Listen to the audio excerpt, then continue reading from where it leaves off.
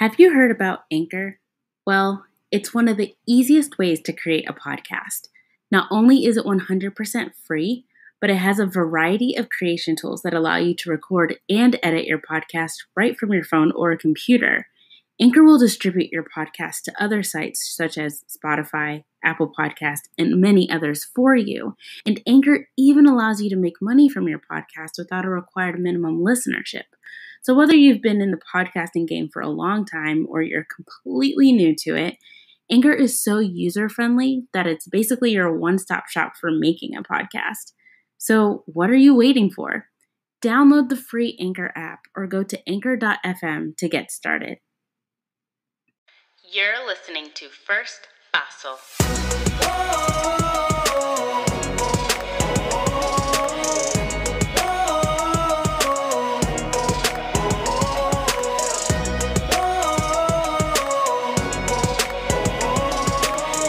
Because sometimes you simply need someone to help you take that first fossil. Hello and welcome to First Fossil, a show where we learn together how to take that first fossil toward becoming the best versions of ourselves.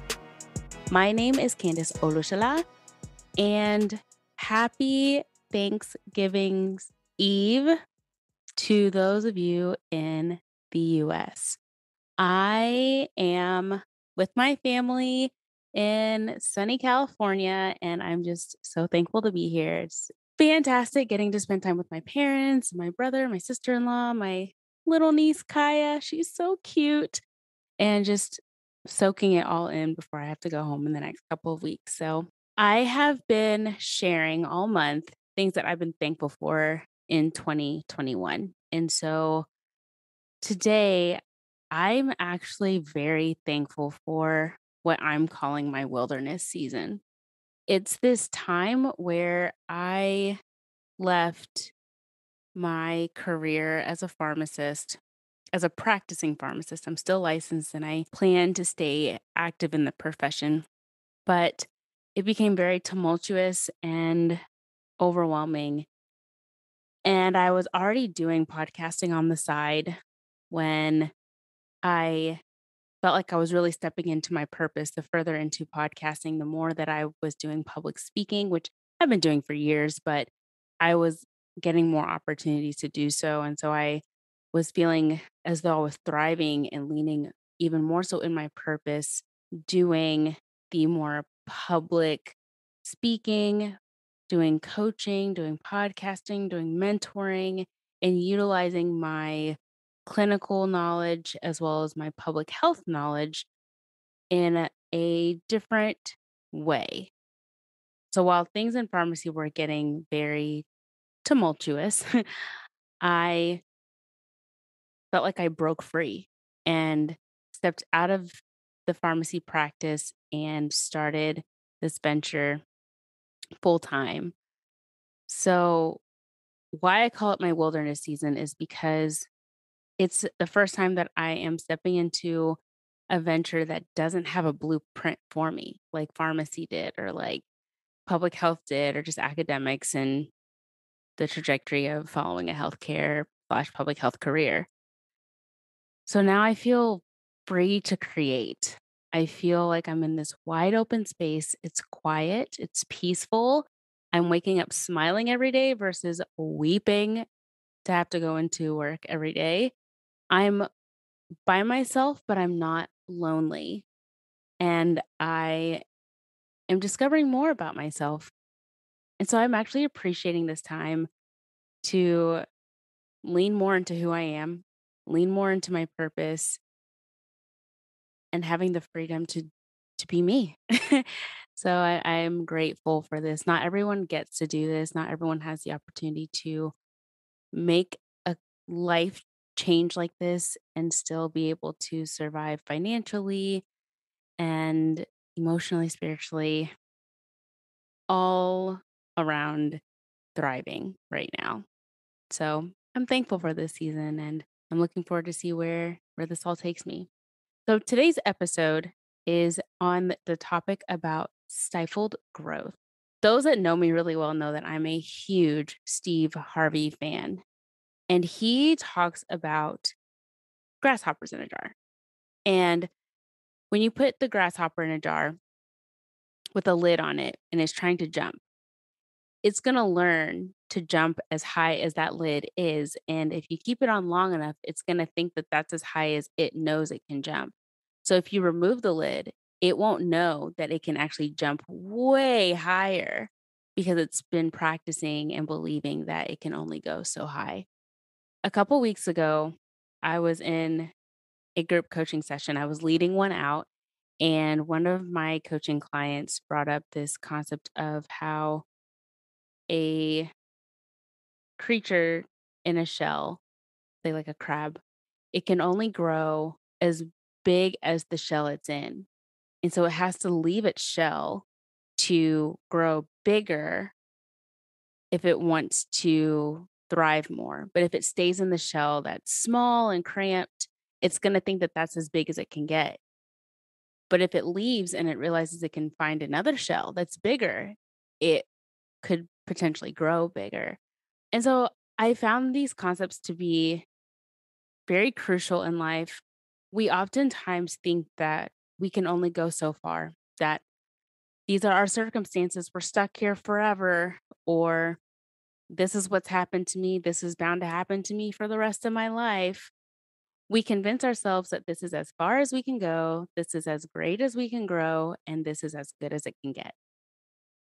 So life causes us to think that life is choosing the size of the jar, where the lid is, and to stay in our shells.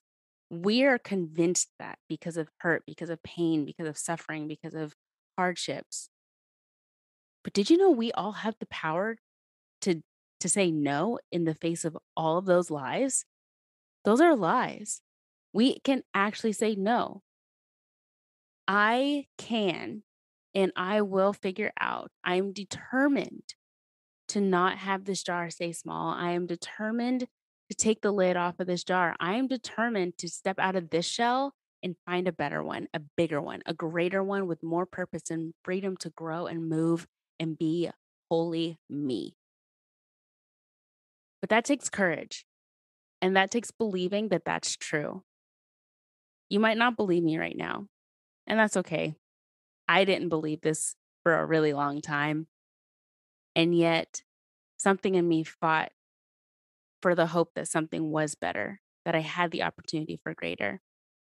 One of my other coaching clients that was in the group coaching session recently was talking about how they had these full price tags and they wanted to, when I say full price tags, I mean the things that are most important to them in life that they want to step into, things that they want to describe as being themselves, but they don't currently see themselves as that right now.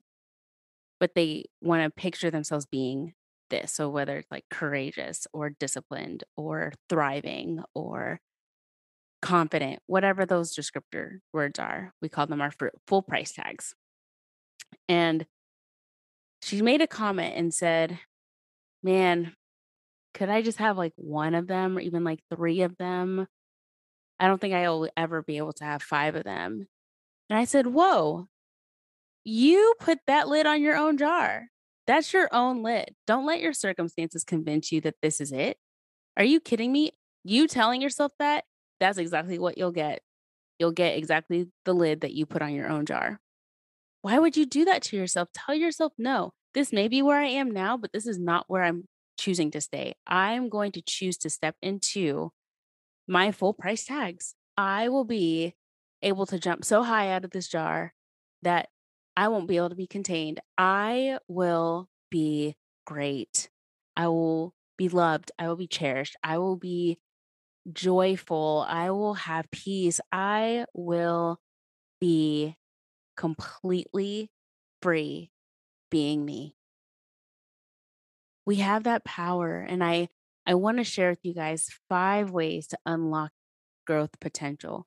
These are things that I had to work on and that I still work on when I forget in those moments where my fears and my feelings, my thoughts, my emotions, they take over sometimes. I'm human. You're human. This can happen.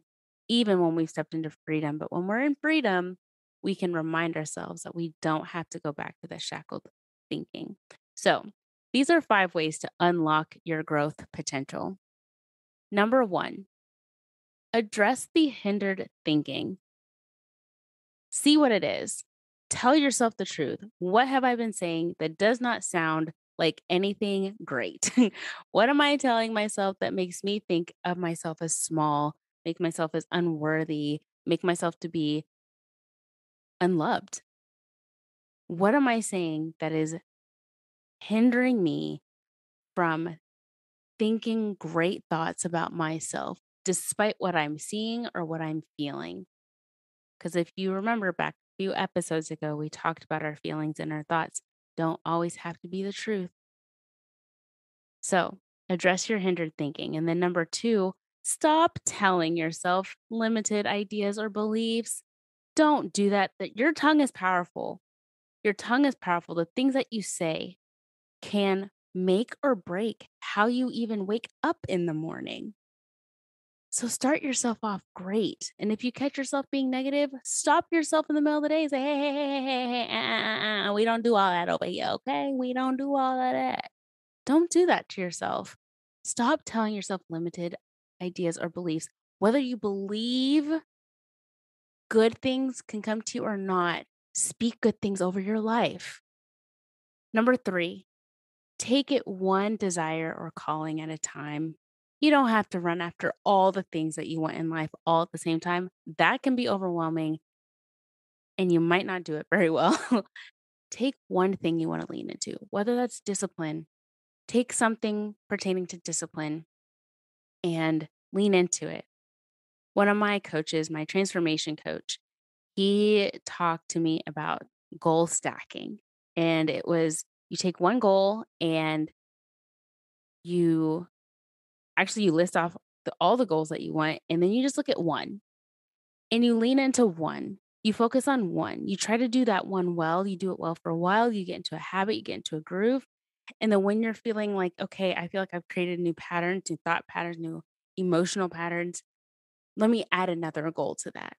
And it's like habit stacking or goal stacking. So do that for yourself. If you have a desire, if you have a calling in life, if there's something that you're walking towards or you desire to walk towards or become or step into to become your best self and be unlocked and released to be freely you, take one piece of that and step towards it today.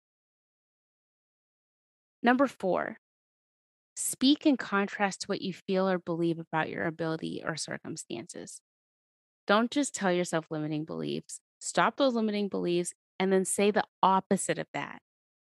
You don't feel loved. I am loved. I love myself.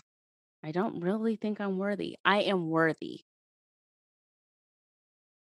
You're not great at this. You are great.